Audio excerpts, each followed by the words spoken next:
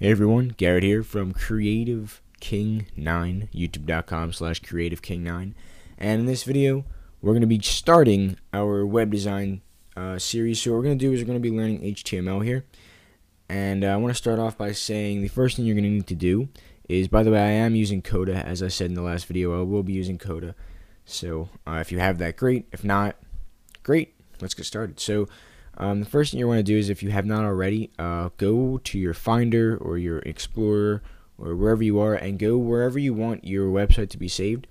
Make a new file called whatever you make a new folder. Make a new folder called whatever you want the website to be called.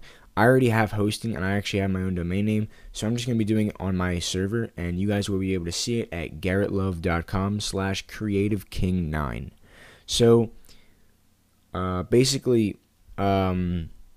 the starting file that you're going to use is called index. So go ahead and make a new file and call it index.html. Now, the way that websites are by default set up is that when you go to a website, you don't have to put / anything, but it automatically loads the index page.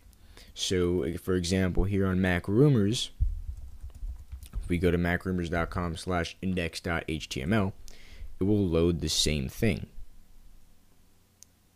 because you were already looking at the index page.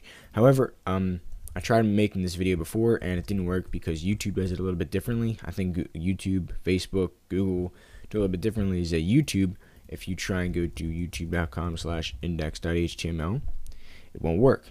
They do their things a little bit differently. They might be by default loading a different page.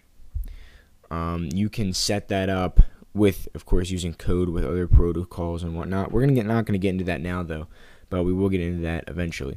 So the first things first, we're gonna load that.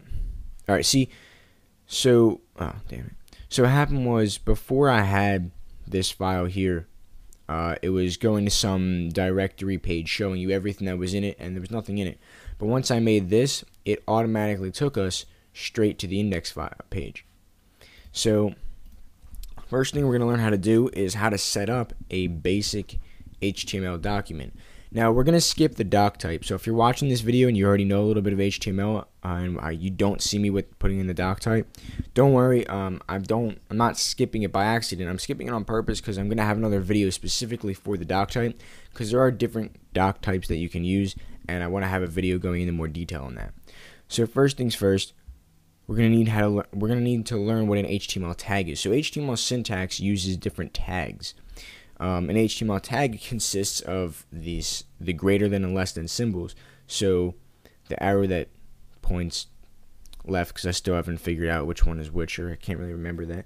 But the arrow that goes left, and then to open it, and then the arrow that goes right to close it.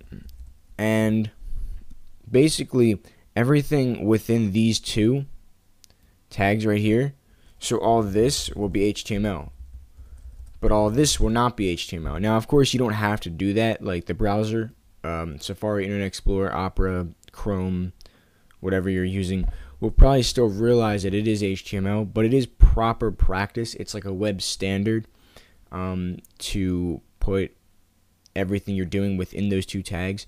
So basically, what is the difference? The difference is that this starts it, right?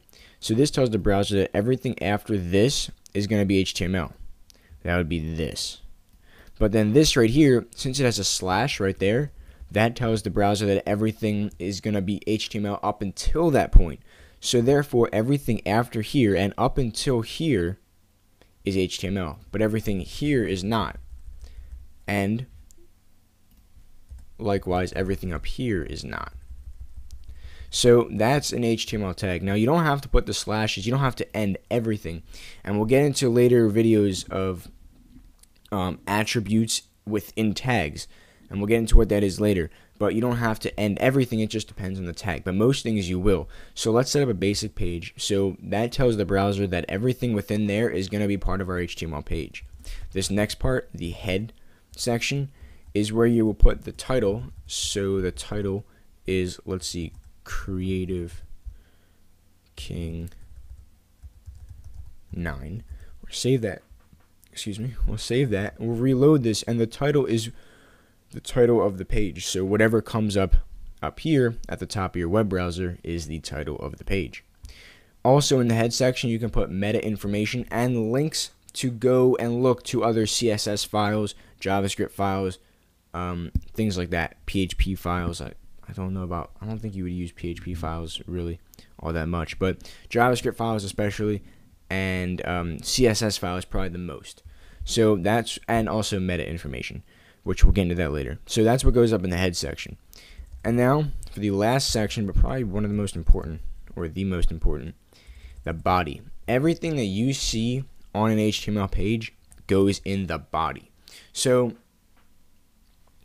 everything down here will not be as part of the HTML page. Everything up here is not part of the HTML page. But everything in here is part of the HTML page. So that is a basic page setup in HTML. Thanks for watching, guys, and I'll see you guys in the next video. Take care. Bye-bye. Please subscribe, by the way, if you are enjoying these videos. And next video, we're probably going to be going into some basic text editing in HTML. So thanks for watching, subscribe, and I'll see you guys later. Bye-bye.